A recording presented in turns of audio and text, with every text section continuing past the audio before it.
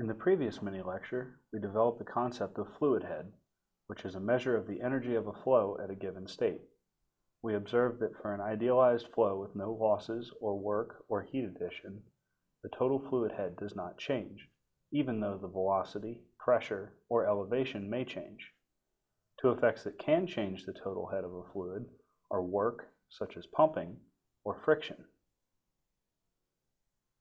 In this video, we will explore the change in fluid head associated with pumping. We start with defining our system as a steady pipe flow with a change in elevation, velocity, and pressure. A pump operates on the fluid. Writing the mass balance, we see that for a steady flow, we have a constant mass flow rate at both stations.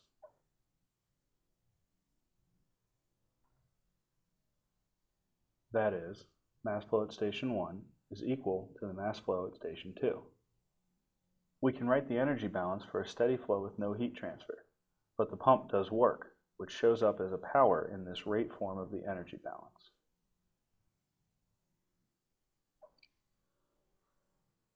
Solving for the work and dividing by the mass flow rate, we have the specific enthalpy at station 1 plus the velocity at station 1 squared over 2 plus the acceleration due to gravity times the elevation at station 1 minus the same terms at station 2. We substitute the definition for specific enthalpy. H is equal to U plus P over rho.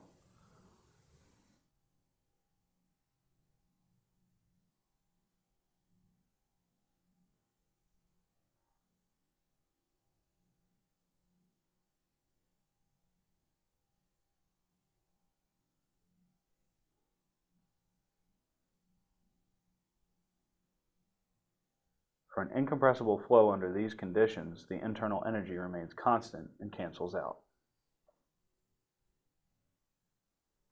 Finally, we have that the power divided by the mass flow rate is equal to the pressure at station 1 divided by the density plus the velocity at station 1 squared over 2 plus the acceleration due to gravity times the elevation at station 1 minus all of the same terms at station 2.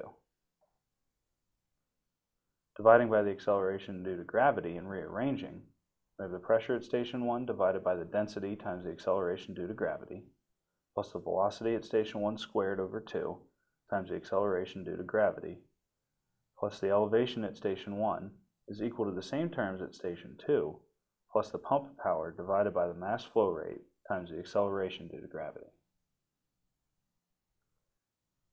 Dimensional analysis on this last term shows that it has units of length, and we call it the pump head. We see that the result looks very similar to the Bernoulli equation, with an additional term that catches the change in energy due to the pumping action. On the left-hand side, we have the total head at station 1. On the right-hand side, we have the total head at station 2 plus the pump head.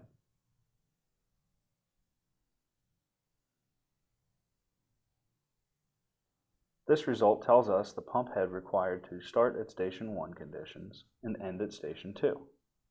Often, pumps will be specified by their head rather than their power input to the flow.